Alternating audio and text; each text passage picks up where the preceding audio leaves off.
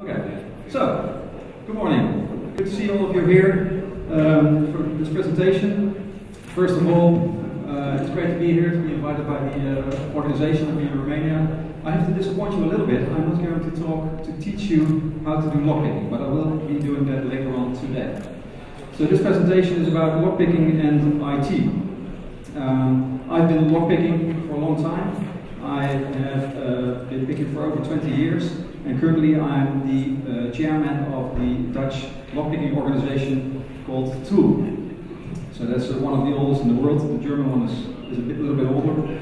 And I've been practicing for so many years that I'm actually quite fast at doing lockpicking.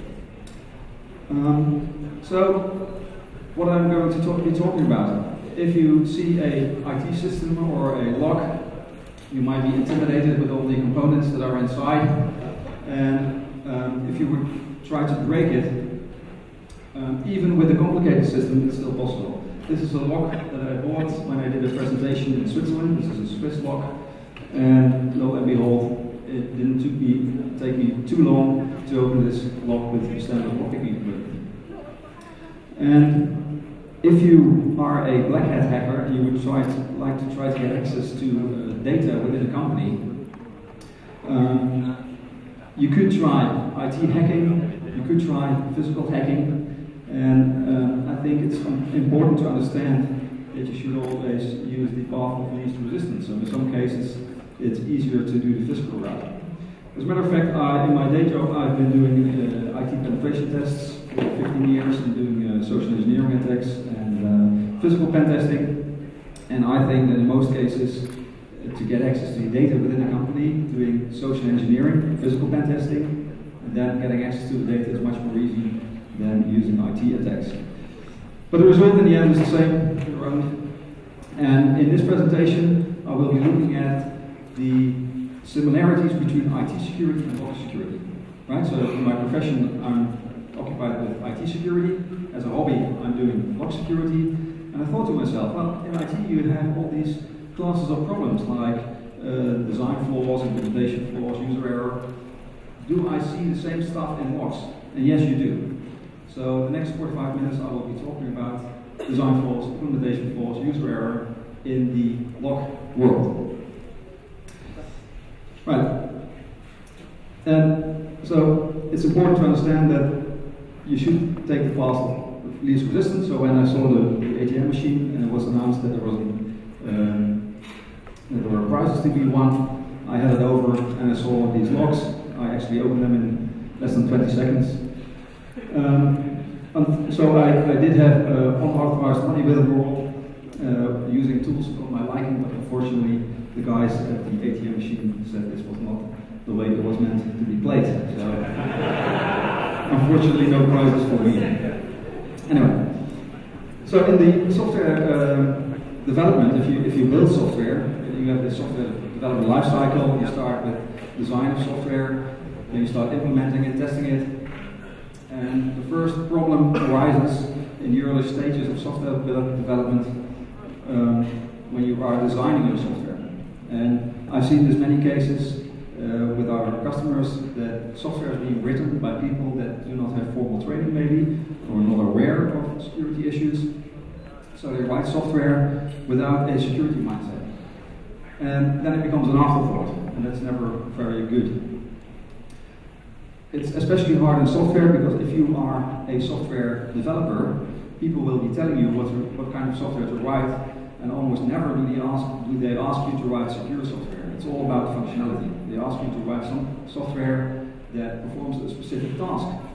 And a specific task. And so security is an afterthought. In the lock industry, this is, and as an example, I've been trying to find examples of these flaws in software and in hardware, and it's actually quite hard to find good examples of software design flaws. So I think in most cases also the problem arises in implementation. But this is an example. This is the Ariane 5 rocket, and it exploded shortly after takeoff because of a design flaw. So they had a floating point exception, and in the design, what they did was to catch each fault and do a full reboot of the system. And actually, in a hardware environment, that kind of makes sense. But if your rocket is going up with tremendous speed and you do a reboot, you're not fast enough to recover the rocket to the correct trajectory. So that's the reason why this rocket blew up. And I think that's a design flaw. Now the question is, do we also have design flaws in locks? Yes, we do. But you might say that's pretty rare, because locks are always there for security. So that's a big difference between locks and software. In software, security is an afterthought. In locks, it's always about security. Locks are there to provide security. And also, lock manufacturers are pretty good at understanding the risks and building locks that cater to those risks. And also, locks are in many cases tested, so there's all kinds of certifications. In the Netherlands, you have SKG, in Germany, you have the VDS certification. Locks are pretty simple compared to software, so you can actually do some certification.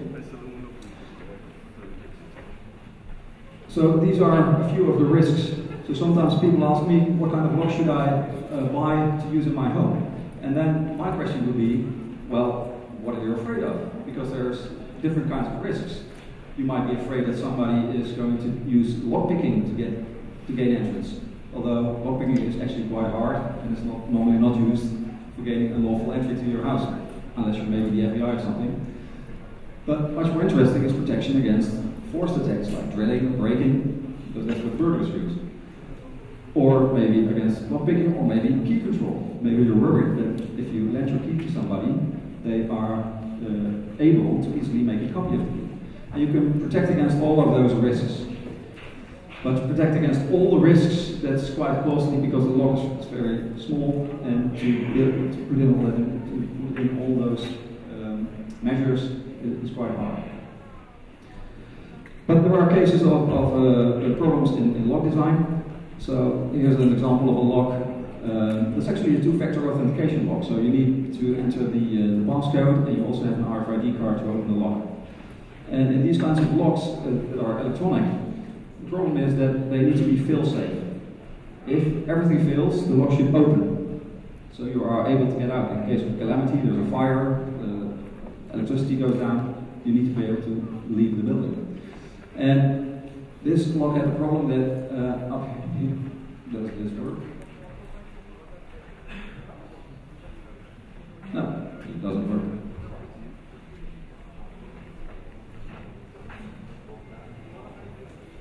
Oh. Sorry, it doesn't work. Can't point. Anyway, over there you see a paper clip that's being inserted next to the LED, and this touches the main board of the lock, causes a short circuit, and the lock will go to its default state of being open. So that's maybe kind of a design flaw. And that's actually a class of a type of design flaw that you see a lot in electronic locks. So there's many more locks that you can open by making a shortcut, a short circuit. Here's another one. This lock is an electronic lock. The key holds a desk chip. It communicates with the lock wirelessly, and you need to have the correct key to open the lock, the correct digital key. That works. It's implemented pretty well, but in the end, if you have the correct key, some mechanism pulls down a pin, allowing the lock to open, and that's a metal pin. So the problem with this lock is that you can just use a huge neodymium magnet, hold it in front of the lock, it will also retract the pin, and it will open the lock. And that's also an attack you see over and over again. It's something that lock designers are not aware of, or not enough aware of. So this was in the news a month ago, I think. This is a gun that you can, that learns your fingerprint, or yeah, I think it was fingerprint. But if you are no, what was it? Basically, you have to use some sort of watch, right. Watch that has an RFID. So it's RFID. So you need to carry an RFID device that authenticates to the gun, and that will work. But in the end, there is also a mechanism with a metal pin that needs to be retracted, and if you use a big magnet, it will open again as well. electronic locks. This guy made this thing. I also made one. It can be inserted into a hotel lock. It has a connector here, and it contains a small Arduino-like device. And it will talk to the lock using the API, requesting pieces of memory from the lock, including the piece of memory that contains the actual key, and then sends it back to the lock and opens it. So that's also a bit of a design problem in the lock. Another kind of design problem is this, that if you have a lock, this is a component within the lock. This is what's actually causing the unlocking. So the latch on top needs to go down to open the lock. Now, in many locks, mechanical locks, there is something mechanical that needs to move. And if you can apply outside force on the lock to induce this movement, you also open the lock. So that's another class of attacks that works on many locks. Here's an example. On the right, you can see what's happening inside the lock.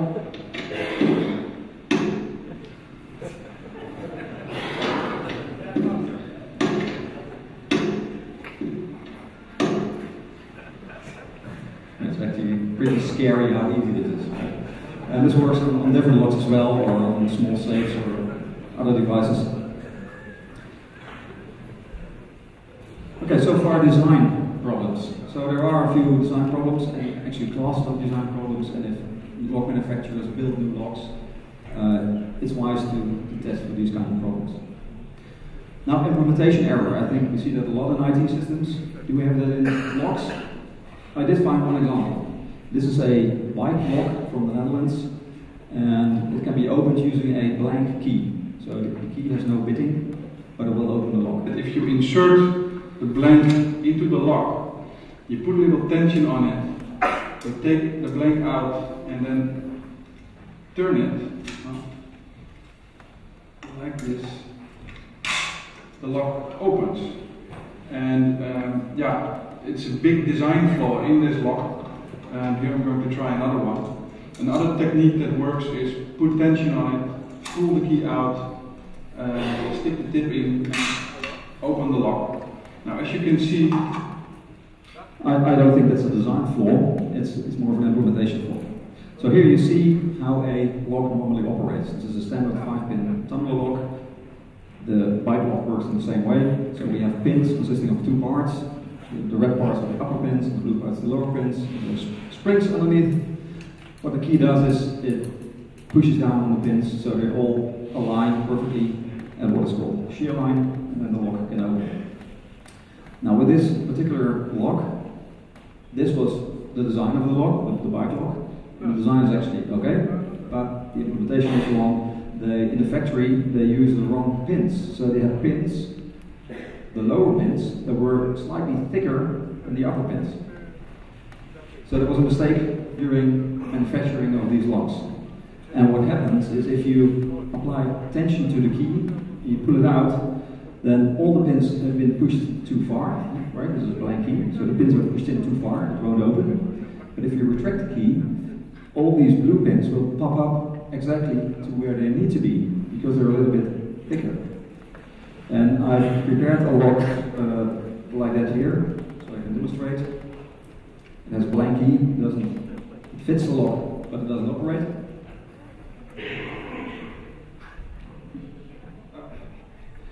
So I apply tension, take it out almost all the way, release a little bit, and demo effect. Sorry, I forgot to do the dance for the demo gods. Oops.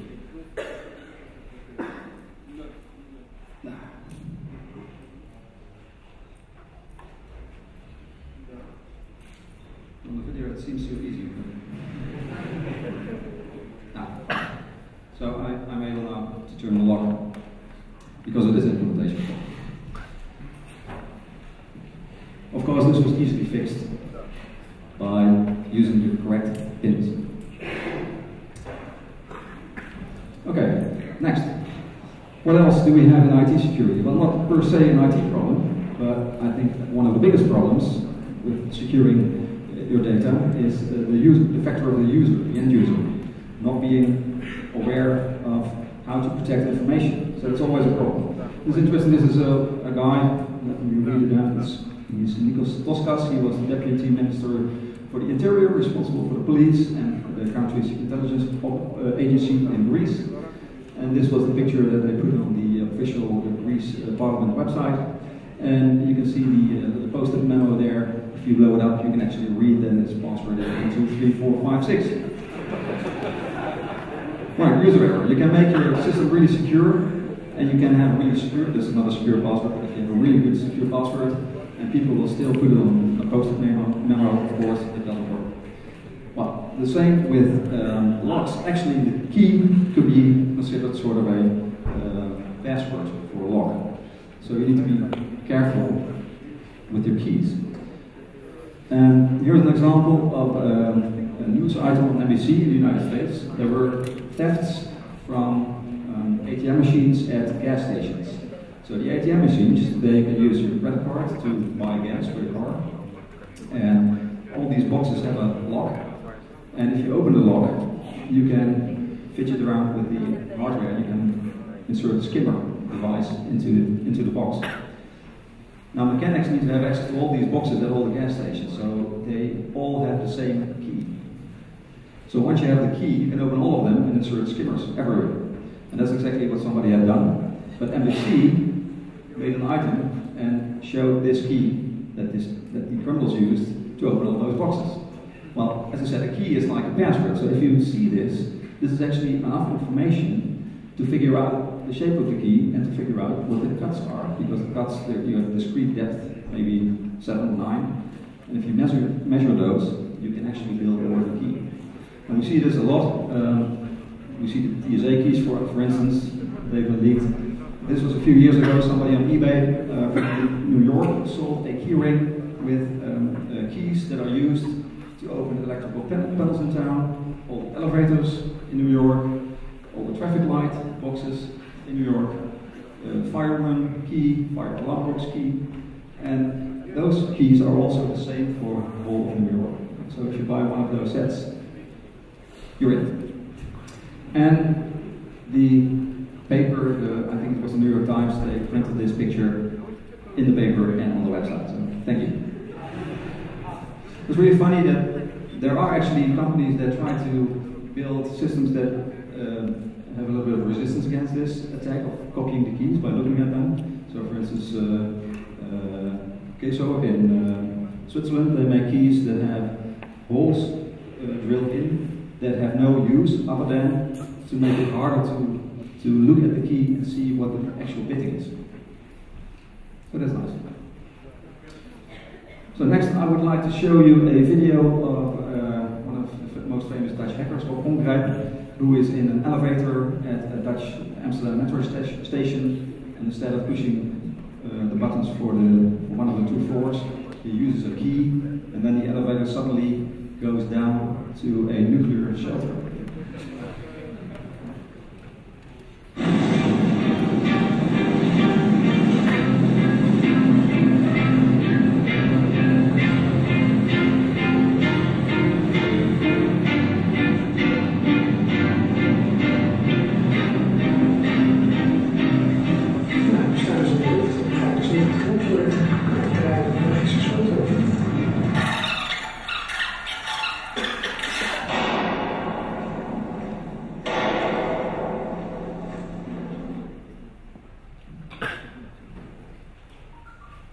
If you look at this key, what are your thoughts? Sorry? Let's go there. It's easy. Yeah, this is quite a simple key. But the thing is that Rob is not a fool, and this is actually just a key he grabbed from his office somewhere. This is not the key he's using in the video. Which goes to show that if you need to show stuff to reporters, you can just take something that looks similar, and you still have a great item, but you don't show the key.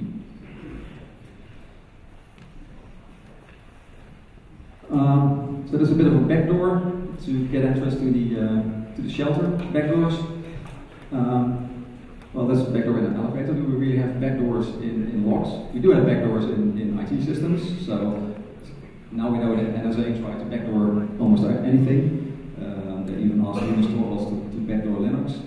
I found this article from 2003, in which it says that already then the CDS repository of Linux was hacked, and a change was made in the source code that allowed people to obtain root rights, right, backdoor. They found it and it never got to production, but still. So do we have backdoors in locking systems? Yes, we do. You see it very often in these kinds of small safes. So I don't know how popular these are over here, but they normally have an electronic lock. And the problem with electronic locks is that you need to think about what happens if you run out of batteries. So you've got your valuables in there, batteries are gone, how to open the box? So there is a backdoor. And behind this piece of plastic, if you remove that, you will see a keyhole, and you can use the backdoor key. In this case, it's not, the key is not that bad, but in many cases the key is really lousy, so it's really easy to pick the lock. So you have backdoor access. Even better story about backdoor access is this one. We need to go back to the time when we still had Eastern Germany. And in Eastern Germany, you could only buy state-supplied locks, of course. And these locks actually did have a backdoor. So the German secret police, Stasi, they were able to enter anybody's home. And the trick is that, so this is a cutaway version of a lock. So metal is cut away so you can see the insides. And remember from the picture I showed you before, each lock has a bottom pins, top pins, and a little spring. You need to align all the pins to the correct height for the lock to open. But the backdoor in this case is the following. They made the space in here big enough to hold the spring, the bottom pin, and the top pin. You can actually push everything down into the lock, out of the plug, into the lock. And then there's nothing left here, and you can open the door. So what you see in the top left, a piece of metal, that's a universal key, so to say. In Germany they call it the Himmelsschlüssel, or the heavenly key, and that will open any lock. So it's funny that some locks that you can still buy, like cheap padlocks, still have this problem.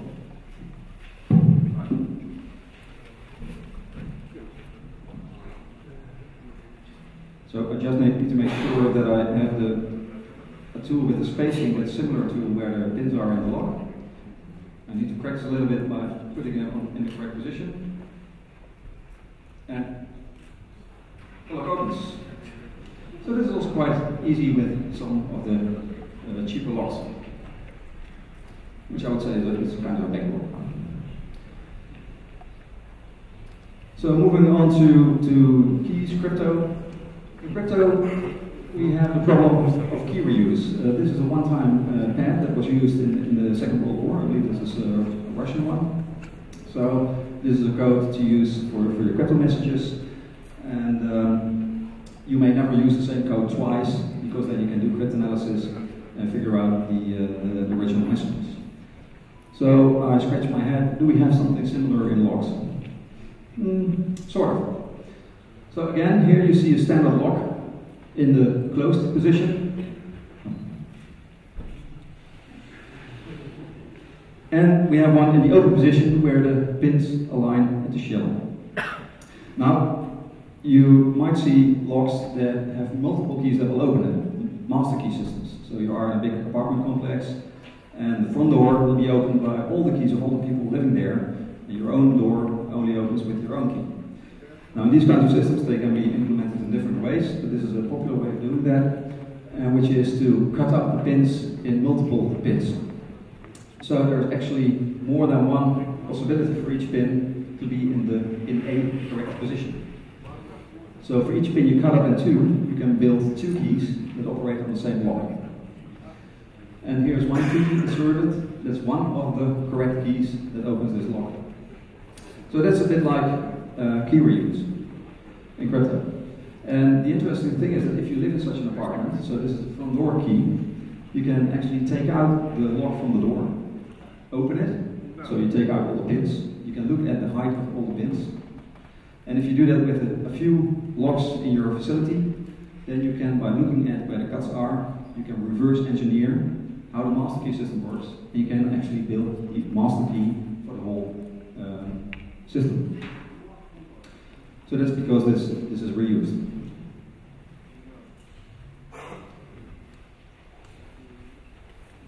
Root user. In IT, I think it's quite a big problem that you have omnipotent users that can do anything. Domain administrators, root users. I've done many security tests where you enter a facility and you plug into the internal network and you just try to hack into the internal network, and without much trouble you become domain admin and you have access to anything. What about logs? Well, actually I've been talking about this a little bit already. With the gas pump logs that are all the same for all the gas stations.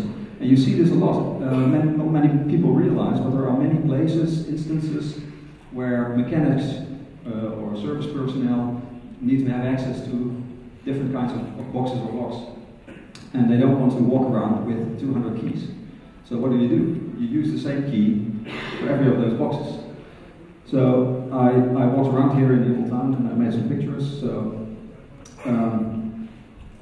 this is a phone box, for instance. I don't know how often you see those, but it could be that the lock on there is from the phone company, and once you have one key of that, you can open all of the boxes. So it's like a root user key. Or on the telephones.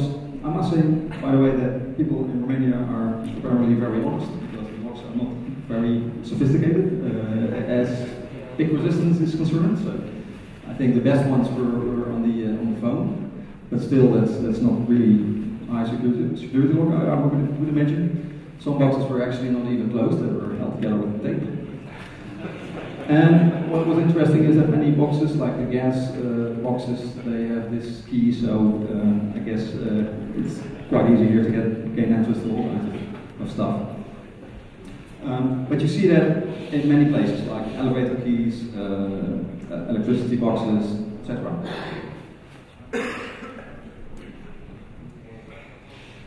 Sample code. If you are a developer and you quickly need some code that works, you can try and take some sample code, sample stuff from the internet, don't bother about security, and just use it. Now sample code, in many cases, is not very secure, and the same goes with logs. Yes, there are sample code logs. If you go to a supplier and you ask for a specific log, well, not for on your home door, but if you want to have an industrial log, say you are building kind of a machine and it needs to have a key to turn on the machine. So you need a lock for your machine. So you go to the supplier and you say, I'd like to have, I'm building 10,000 machines, I would like to have a lock that I can put in my machine. So they will sell you a lock, but that's a sample lock. The lock is the same for everybody. So the supplier just has a supply of 1 million of these locks that all have the same key. And here's a story from Belgian television. There was this guy who made this item, I will show it to you in a minute. And he got a call from somebody saying, well, if you go to this supplier and ask for a standard cylinder, you get one that is keyed alike. Everybody who buys a cylinder there gets the same cylinder. And these cylinders were also bought by the people who made these boxes that operate the speed cameras. Over iemand die beweert dat je heel eenvoudig met een sleuteltje de flitspalen open krijgt en dat je ook die slotjes heel gemakkelijk kan kopen. Ik onderzoek het. Sleuteltje nou. Ja, met die sleuteltjes. Volgens de mailschrijver zit dit in de flitspaal. Dan kan ik met die sleuteltjes de flitspaal open. Want het geheim van deze paal zit in deze kast. Hier. Dus je hebt hier een slotje. Zie je dit sleuteltje? Doe die niet thuis. Oh.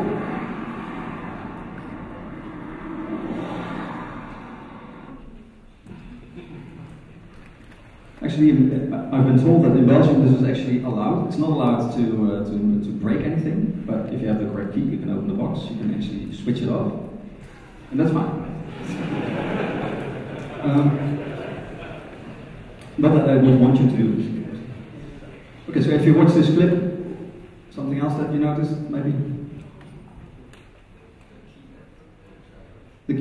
He's showing the key. Yeah, remember what I told you about showing keys?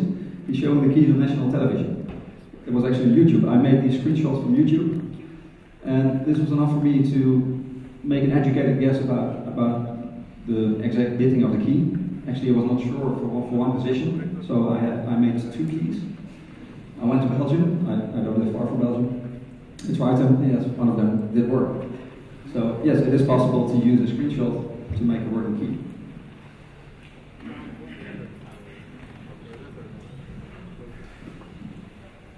Zero days.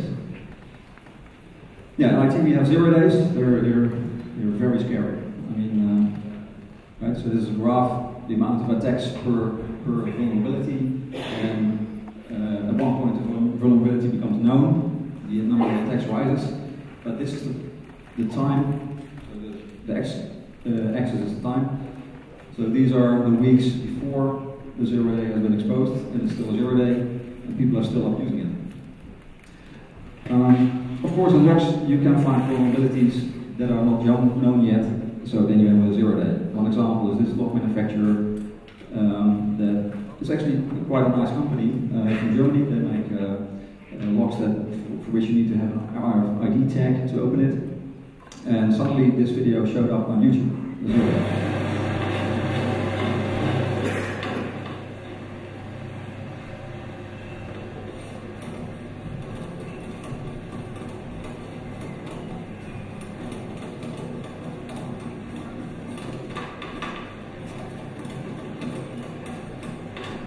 This ring is an aluminum ring, and in it are 4 magnets.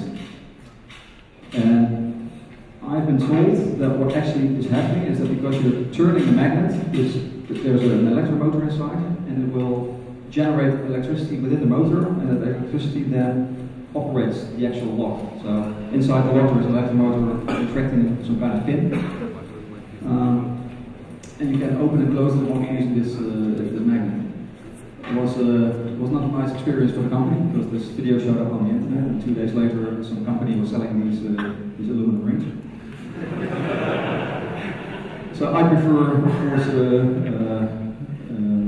another form of disclosure, responsible disclosure.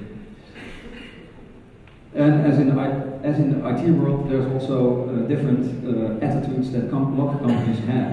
So sometimes the log companies, they say, well, my product is unbreakable. I must say the IT, it doesn't happen that often anymore. So this is quite an old example of Oracle saying, well, our new version of Oracle is unbreakable. Then everybody starts hacking away and it's not unbreakable after all.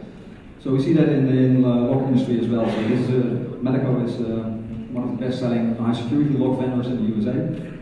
And they made a new log and they said this cannot be opened using lockpicking techniques.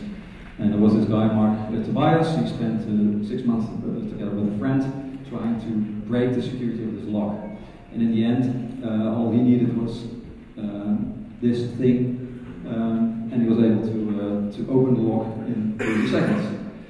So that's not very good to do, to tell people that your stuff is unbreakable. It will attract a lot of people trying to actually break it. And then, if somebody breaks your lock, it's also wise to handle that in the correct way, okay? And with locks, not every manufacturer is really good at reacting to security vulnerabilities that have been made public. So remember this lock opens with the big magnet. So that was disclosed to the company, and people asked the company to do something about it. And in fact, they put it on the website, an announcement that their lock was insecure and people could exchange the locks. After 2 weeks, that was retracted from the website. It was no longer there. Customers were left in the loop. And even then, if you would exchange the lock, you would get the new version, which had one improvement. If you use the magnet, something would break in the lock. It would still open, but it would break, so you could actually detect that somebody used this technique to gain entrance. So I don't think that's a very good approach of doing PR after a 0 day. 10 minutes left. Brute force attacks.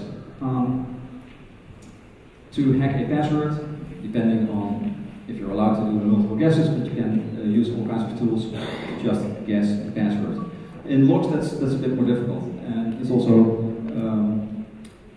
well, obvious to make it harder to do brute force guessing would be to put more pins in the lock. So you have 6-pin locks, 7-pin locks, or even more. These have an incredible amount of pins, so that makes it more difficult. But that's not really a threat because brute forcing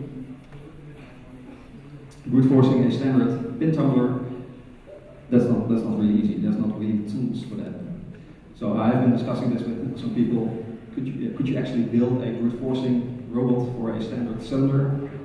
In theory, yes. In practice, I don't know. But for the safe locks, that's very well possible. So safe locks, you need to dial the correct combination, and this dialing can be done using an auto dialer. This will take maybe a week to open your safe, but in the end it will work. And you see a lot of people now, hobbyists, making auto dialers themselves from cheap components. But it's actually not a big problem because those safes, they are meant to deter an attacker for a certain amount of time. So if it takes a week to open a safe using an auto dialer, that's not really a threat to most people who have a safe. DDoS service attacks, very easy in IT, also very easy in locks. You don't see them often, luckily, but with a bit of super glue, that will get you already pretty far. There's actually special keys that you can buy, lock busting keys, that are specially designed to break your lock. So you insert them, because of the shape you cannot really retract them, and also they are weakened here, so you can easily snap off the top of the key, so this inner part stays stuck. And your lock is inoperable. Sequential attacks. If you try to guess a username and a password, in some cases you can do it sequentially, right? So if you get a different error message if you give the wrong username or the right username with the wrong password, you can first guess a working username and then start guessing on the password. Now this also works in locks. So sometimes you have more than one row of pins. So this ASA twin, for instance, has 2 rows of bitting operating on 2 rows of pins, small pins and bigger pins. And with all these locks that incorporate 2 mechanisms, it's always the case that one of the rows of pins will be the first to block the lock. And you can try to lockpick that row, then it will turn slightly, and then the next row will block, and you have to pick those, so you can actually do them in sequence. So if this lock would have 5 big pins and 5 small pins, it's like picking a 10-pin lock. Still, it's very hard, but it can be done. So this is how it works. And there are several ways of doing this. So this is the EVA 3KS. It uses pins on the side, and it also has these grooves operating on sliders. So here you can see how the sliders operate. You do first one, then the other. There's another system, it's from Medico. They have keys that are cut in a certain depth, but also in a certain angle. And the pins, they have a groove in them, and the pins need to rotate and align for the groove to align with this pin that needs to go into the red pin. So here you can see it again. It turns, the purple part goes in, and it opens. So you can do that sequentially.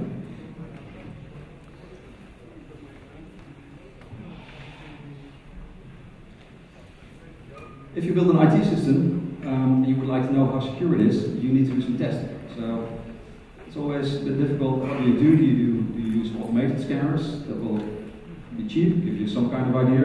Do you experience security consultants doing some stuff?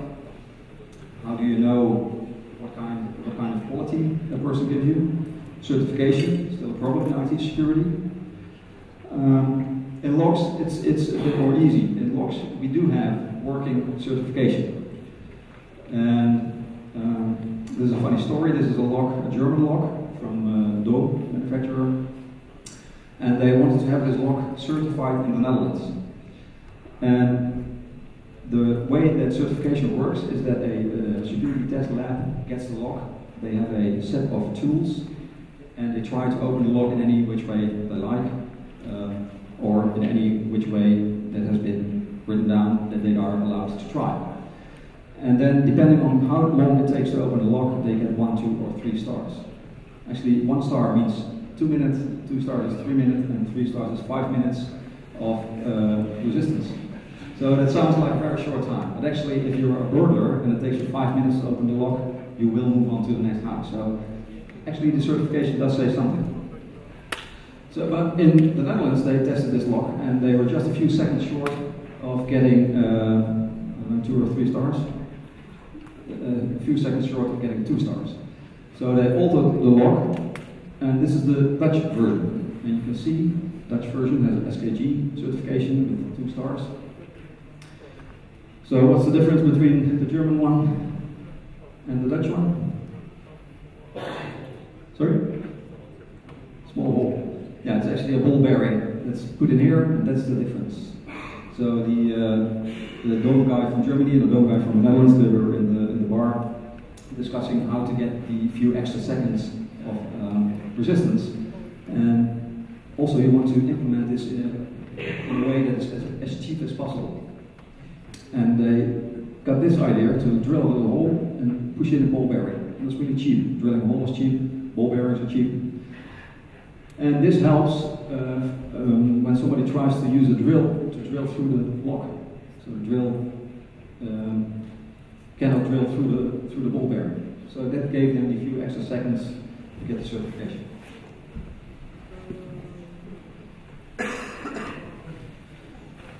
Don't read all this just says that the tooling gets better in IT security testing and the knowledge you need to do tests drops.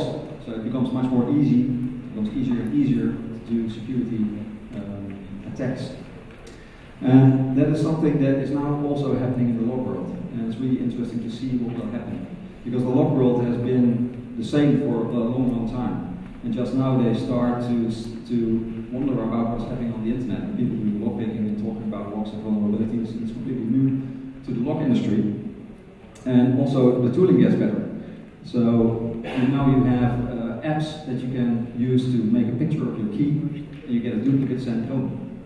Well, I wouldn't send to my own key, but or you can use molds to pour metal in to make a duplicate of a key. That works for many, many high security keys as well, if you know what you're doing. And 3D printing, of course, is getting better and better. So yes, it is possible to 3D print a key. And so the problem is that if you have a key that has a shape that is protected by a patent and by a certificate, then now you can just print the key. What makes it a bit more difficult is that you also have keys with movable elements. So a key on the top, there is a piece of metal inside of the key that is movable.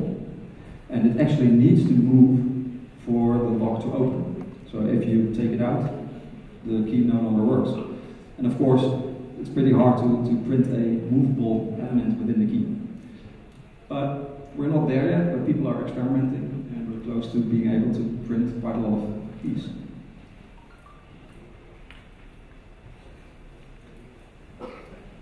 And in security, well, in IT security is invisible. You can't really tell how secure the system is, and you get what you pay for. If you don't care about security and want the cheapest solution, you get something that's insecure. And not everybody is a security expert, so you don't know that you're missing the security. And in logs as well. So logs are physical, you can see them, you can have your own ideas about how secure these logs might be. But does it really mean anything? So these are logs that we actually used in a competition in the Netherlands. Yes, there are lockpicking competitions. So we were allowed to try and open these locks using the lockpicking tools. And I have to say that we were also allowed to then keep on picking them and improving our times. So it's not the first time that counts, but after repetitive trying, the fastest time counts. But so who thinks that this is the hardest to pick? It takes the most time. This one? That one? Okay. This one? Okay. I'll show the actual times that we did.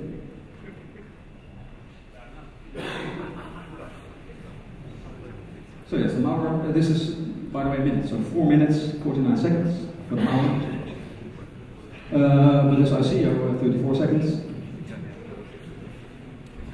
And this, maybe this was a lucky shot. It could be that one lock that you buy has a different pinning than the next one in the batch, so maybe this we got a little bit lucky, I don't know. But so you see that by just looking at the log also you cannot really tell much about the resistance against lockpicking or other techniques. And I already talked about end users awareness is a problem. So this is really funny. This was a thing at the security conference where you could charge your phone, but of course it doesn't just charge your phone, it just retrieves all the information from your phone. And people there were actually still using it. And this ATM machine that was at the DefCamp that was carried into the casino, and nobody knew who did this.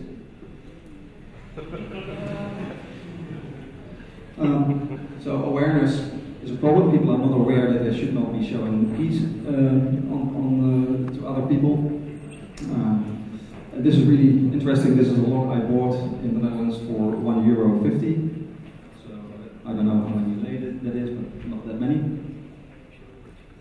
And this lock is so bad that it does work with the correct key. I have a second one. And the key does not work, so sounds good. But if I take it out a notch, it still works. How is this possible? Actually, if I use the wrong cylinder and take it out a few notches, it also works. So it's mind-boggling how bad keys some locks are, and also mind-boggling that people are actually using those keys on their front doors. So bottom line is you actually need a holistic view. You're not just depending on the lock. It's the same within IT. It's not just about doing IT security. If somebody can just walk into your facility and get access to your physical data center, it's game over.